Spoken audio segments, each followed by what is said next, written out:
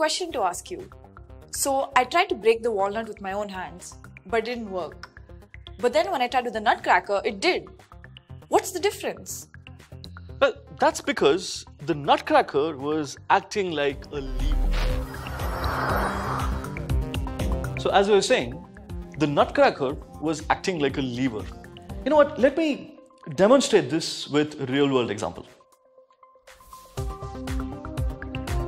So this is your typical seesaw. It's also a lever, as you see, because it's a rod that's rotating about this point, and this point is the fulcrum. Now, a seesaw like this can be used to lift heavy objects as well. Let's say like an average human male, like my friend over here. Now, when I try to lift him by pushing down here, I'm applying my effort over here. So this is the effort point. This distance between here to the fulcrum is the effort arm, and the distance between the fulcrum and the load, which is him, is the load arm. Now, as you see here, the effort arm and the load arm is almost the same, right? It's not really very different. And now look at what happens when I try to lift him. As you see, it's almost impossible even when I put in my full effort. But now I'm going to ask him to sit over here, a little closer to the fulcrum, so that the load arm becomes shorter than the effort arm.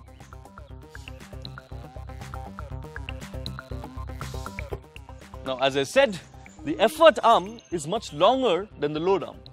Now watch.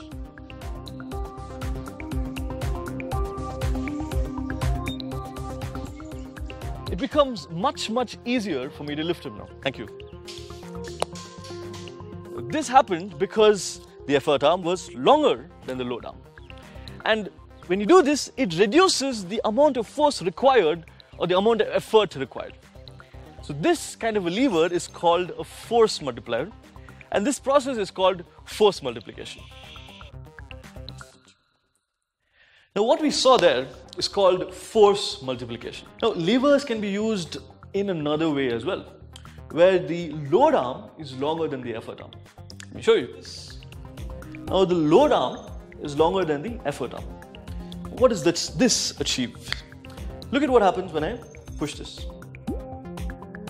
This end goes up, right? But the thing is, because this arm is longer, this end goes up faster. Watch. Right? Now in the same time, this arm or this end is moving this much distance, but this end is moving a larger distance, which means that this point is moving at a faster speed as compared to this. So this process, you can say, is called speed multiplication, right? Now the thing is, scissors are also just two levers, okay? They're like two levers attached at a center over here, right? This point is the common fulcrum of both these levers, okay? So when you do this, you're applying an effort over here. This is the effort point, or this is the effort arm, and this is where the load is being applied, so this is the load arm. Now,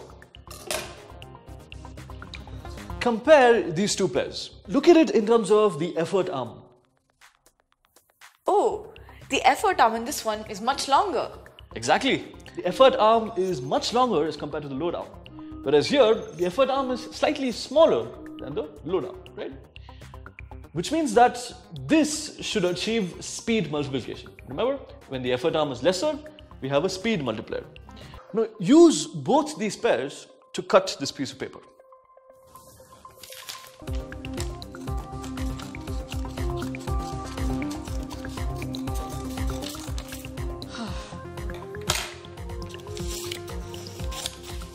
Whoa, this is much faster. Now let's come back to our first question. Why did the nutcracker help? Okay. So do you think the nutcracker is a lever? No. Where is the fulcrum? Over here, the fulcrum is actually at this end, right? If you see, both these rods are rotating about this point.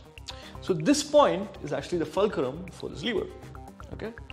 Now, when you add a load, Now when you try to crush this, where is the effort being applied? Over here. Yes. And where is the load being applied? Over here? Exactly. So the effort is over here, the load is over here, and the fulcrum is at this end, right? So what is the effort arm? The effort arm is the distance between the effort and the fulcrum. So it's this distance. And similarly, the load arm is the distance between the load and the fulcrum. So it's this distance, right? Which means the effort arm is longer than the load arm. We know that in a lever, if the effort arm is longer than the load arm, it's a force multiplier. Exactly. So this nutcracker acts as a force multiplier. And that's why when you press this, the force that the lever applies on the nut is much larger. And that's how it helps you crack the nut.